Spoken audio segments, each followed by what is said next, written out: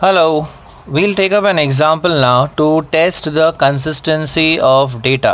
तो यहाँ पे आपको डेटा की कंसिस्टेंसी चेक करनी है. रिमेंबर डेटा को हम कंसिस्टेंट कब कहते हैं, जब कोई भी फ्रीक्वेंसी क्लास फ्रीक्वेंसी नेगेटिव ना हो. So the data must not contain any negative class frequency. Also कोई भी क्लास फ्रीक्वेंसी टोटल पॉपुलेशन से ग्रेटर नहीं हो सकती. मतलब each of the class frequencies must be less than or equal to n. तो शुरू करते हैं इस एग्जाम्पल से.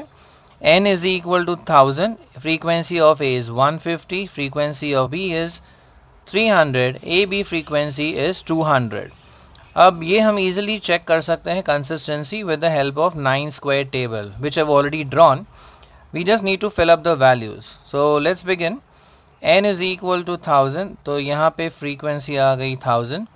A की फ्रीक्वेंसी है 150, so here you have 150. Frequency of B is 300 and frequency of AB is 200. Now if you observe in the very first row itself, AB 200 है और total of A कितना है 150. So if you subtract these two, यानी कि 150 minus 200, तो यहाँ पर frequency आ जाती है -50.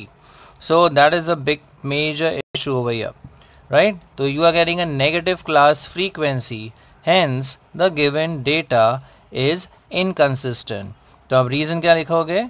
As frequency of A beta is -50, therefore the given data is inconsistent. So 9 square table से आप इजीली वेरीफाई कर सकते हैं कि डेटा कंसिस्टेंट है या नहीं. अब एक और एग्जांपल लेते हैं कंसिस्टेंसी से related. In a survey of 500 persons, 300 were married and 250 were successful executives. 198 successful executives were married. Is the data consistent. तो यहाँ पे हमें पहले हमारे एट्रीब्यूट्स डिफाइन करने पड़ेंगे. So let us define the attributes. Suppose आप ए कहते हैं, A represents the attribute married, correct. So obviously alpha क्या रिप्रेजेंट करेगा? Alpha would represent unmarried. फिर दूसरी हम बात कर रहे हैं यहाँ पे सक्सेसफुल एग्जीक्यूटिव्स की. सो हम बी को डिफाइन कर देते हैं as successful executives, okay, and beta हो जाएगा उसका opposite, unsuccessful executives.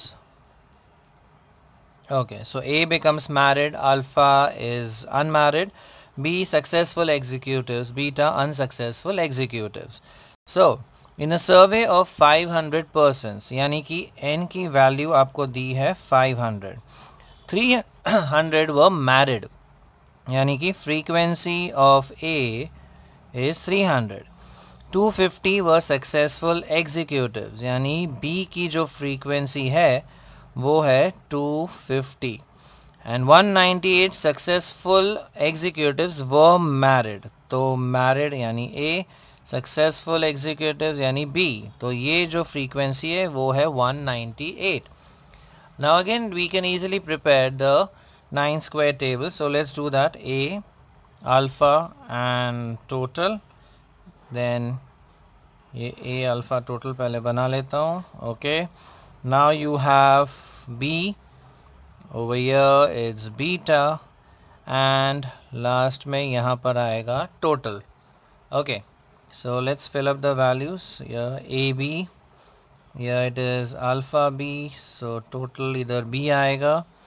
Here it would be A beta, alpha beta, over here beta, then you have frequency of A, alpha, and lastly n. So n की value है 500, A frequency is 300, the frequency of B is 250, AB is 198.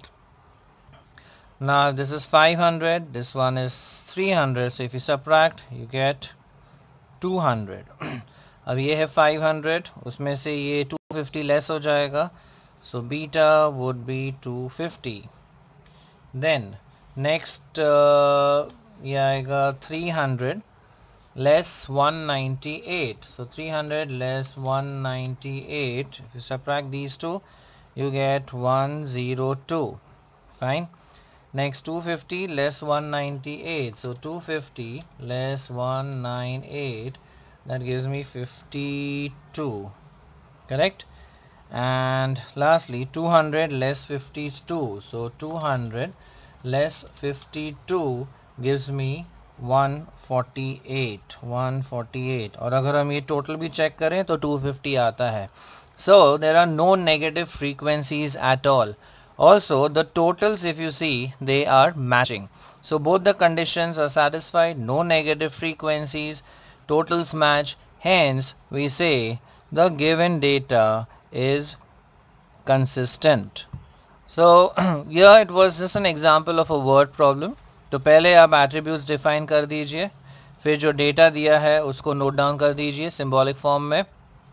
Then prepare the 9 square table और आपको check करना है कहीं भी negative frequency है नहीं, सारे totals match हो रहे हैं, yes, so the given data is consistent.